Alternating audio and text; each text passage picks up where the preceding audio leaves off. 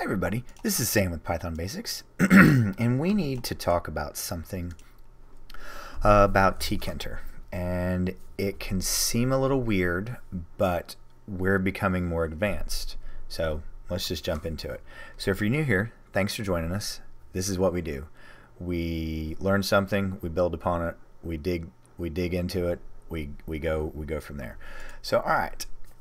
Tkinter is a GUI, graphical user interface. So let's just import this, because bear with me, this can get weird, but we're gonna go slow until we get it. So, okay, let's look at Tkinter.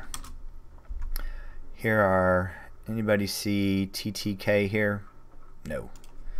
So let's do Tkinter, and we're going to learn about a package that's sitting inside of it, and we're going to import it. And like I said, we're getting more advanced, and you're going to see some redundancies, but they're different. We're going to learn about the TTK module. So all right, let's go all the way to the top. Okay. And it sits right here, so you have to import it. So now let's look, I think it's right around here with label, and let's keep our eyes right here. Does anybody see TTK? No.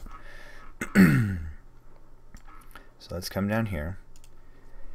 So since it's a package right inside, you import it just like this. Import, because we didn't see it. So if we do dir on tkinter.ttk, you don't see it. So you have to import it. Tkinter.ttk as TTK. Follow me? Okay. So now watch this. Boom. Here it is. So alright. Remember, I think it's right here, label. Alright. So now let's run dir on TTK. Oh, it goes back to button. I'm sorry. I misremembered. So okay, there's a little bit of redundancy, but they're not the same. I'll show you later that TTK is smoother and they've rounded off. It's more elegant. So bear with me on this. I'll show you this later, but I wanted to show you because we're going to be using the TTK module because it's just prettier. So as you can see, button, it drops out a lot of these, but it has the necessities. All right, and we're going to change and touch up this just a little bit. So import tkinter.ttk as TTK. So there we go. That, and then now we still have our window just like this. But going forward, because I didn't want to start this with Tkinter and have TK objects and then change this on you.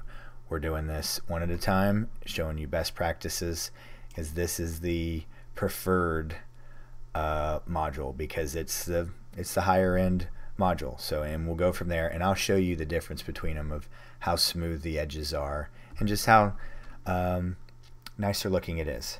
So real quick video today about the TTK module in Tkinter. And you guys are doing awesome, asking some awesome questions. Really, I appreciate all the shares that you guys are doing. Got a report at the beginning of the month, and more shares last month than I think I've ever had. So thank you to you guys.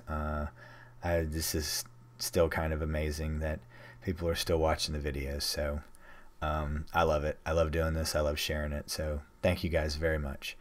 So please don't hesitate to leave any comments, questions, or any video requests below, and I'll knock them out. So as always, guys, thanks for watching. Stay tuned, and we'll see you next time.